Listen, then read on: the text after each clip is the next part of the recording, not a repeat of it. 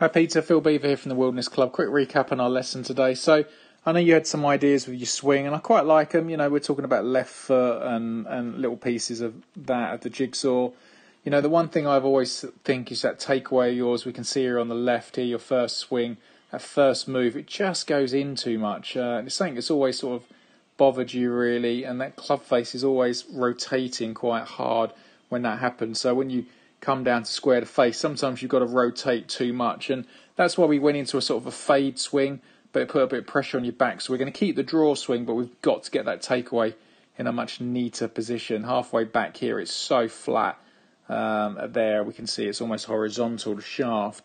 This swing here on the right, we put the swing glide in, and we can see instantly, look at the difference here. Look at the club head, it cuts through the hands beautifully, and then straight away hinges through that right forearm. When we get halfway back in the swing, it's in a perfect slot. Look at the plane line here, shaft's almost at 45 degrees. If we look at yours at that same plane, that same position there, look how different the swing is. I mean, the swing's much flatter here on the left. Okay, the line points above the ball, but also the hands are deeper. Where the club's working around, it gets a little bit low and flat at the top. Where this swing here on the right looks fantastic.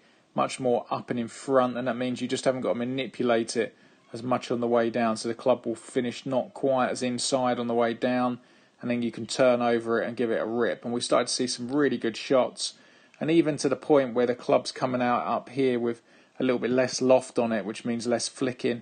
But I love this finish. Look at this, what I call box finish. That's fantastic. Where the swing here on the left is very different. You're trying to save it now with your hands. The club's dropped so much on the inside, you've got to flick it a lot. And look at the difference of the finish. Look how much higher this left arm is and elbow. It doesn't look anywhere near as tidy as the swing on the right. So that hinge thing is perfect for you. You know what to look for. As you swing halfway back, that left arm gets horizontal to the floor. You're trying to practice that the shaft is almost straight up, so 90 degrees. In real terms, in motion, it will soften and go a little bit more at the angle we are, sort of 45 or through the right shoulder. But that is the feeling. We've got to feel much narrower, much earlier set in the takeaway. That gets the club much better on plane. Then you can just turn through it and give it a rip. And like I said, this follow through is delightful. Really good, Peter.